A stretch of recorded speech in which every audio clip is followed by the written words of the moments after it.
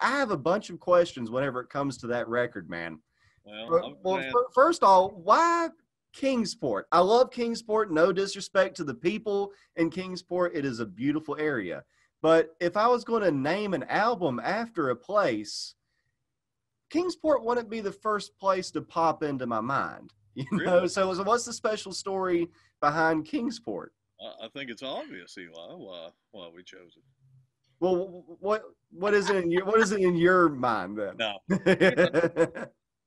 laid back shows are just pretty much a stream of consciousness, me just blurting out whatever I'm thinking of and trying to be clever and playing off the audience.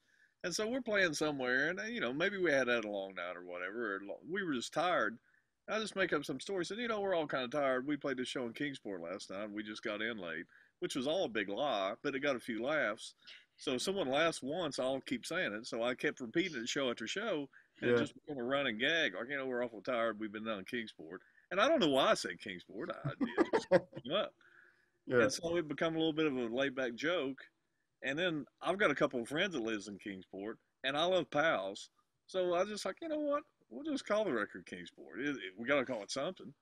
But so the pals that you took the album cover in, do they have any idea that that's even a thing? Like, did you give them a heads up? Do they even know what's going on? Well, we decided, first off, I got a friend who lives in Knoxville. His name's Mark Arnold, and he's a road manager. He's been road manager for Elizabeth Cook and who's the guy from BR549? Whatever his name is. I'm so sorry if he sees this. I can't think of his name. It's Chuck Mead. Okay, yeah. And he's a big time dude. He's been in the music world forever, and I've got tons of respect for him. And so some way, I don't know if I mentioned it to him because I know he lives in that little area down in there. And he took a picture of me of the original Pals and sent it to me. I said, "What's this look like at night?" So he sends it. It's beautiful. It's all lit up and everything. I said, "Oh, this is it. This is perfect." So we made a trip. I think we went down there just to do this, didn't we? I think so. We drove to Kingsport. And we set up.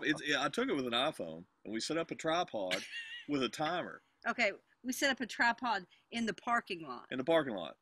Did you have like anybody watching it, or you just? I go in and I asked one of the kids working there. I said, we want to take a picture in here. I want to use on a record cover. So they bring a manager over, and the manager, I tell him what we're doing, and they just look blindsided. It's like, well, we don't care. Go right ahead. Yeah. So we got this on the timer. We would hit go, and we would run inside the restaurant real quick and try to get in line. 10 seconds. Yeah, 10 seconds, and we'd try to pose ourselves, and then we'd run back out and see what it looked like. And we did this 4 or 5 times. I mean, there was customers coming in, and one lady looked kind of mad. It's like the drive-through parking lot, here's the tripod, and then here's the cars that, I'm surprised. Especially y'all dressed in character too. I'd say that was a sight for some. No one even cared. Well, this was Kingsport too. I mean, it's Kingsport. Wait, so that's where, is that the original Pals? Is that what you said? Yeah, that's the original. That's the very first one. The original, very first one. Yeah. That's cool, man. A lot of people don't even know about Pals. I have to turn a lot of people onto it. Man, that place is delicious. Oh, I've never eaten anything bad from there, but it's just great. So I started looking at, well, first off, after we took the picture, I got a hold of corporate and said, we've done this and we've taken this picture. Can we use this? And I'm like, well, let's run it through our legal team or whatever. Like, I doubt they even have a legal team. But I finally got back a hold of them. They was like, sure, go right ahead. Print your record company or label. That's fine. And I tried to hit them up for that show idea. I said, well, maybe we get together and promote some. It's like, well, we don't really have much of a budget for that. But I thought, I'd play for a hamburger if you. Yeah, exactly. I get one of them chili burgers, man. They're hard to beat. Pal Sudden Service. What do y'all have a go-to from there? It's like everybody that I meet that knows about Pals has that one go-to meal. I really don't. It's just any burger they have is great with me. And it's just good value. Yeah. Too. And it's fairly quick. Oh, it's quick, and the fries are awesome. Oh yeah, and the burgers. I mean, it's a good round big burger. Yeah. So what do you get? Do you get that chili burger? Is that it? Man, I've tried the chili burger and I like it and all of that.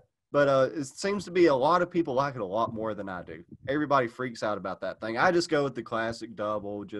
But Yeah. the fries, I have to get a large fry. Them things Oh, are the fries hard are to beat. bomb. I don't know what they crack or something. I don't know what they put in them, but them are some good fries. And just such a unique looking place. Like whenever, if somebody doesn't know about a Pal's and you try to explain what this place even looks like to them, they think that you're tripping or something. They have no idea what you're talking about. Then you have to show them a picture, and they finally get it. And It's like most like a Virginia, Tennessee thing, right? yeah, right in that whole Tri-City area and just kind of expanded out around it. And I guess there's probably 9 or 10 of them, I'm guessing. I don't know. But, man, they're great.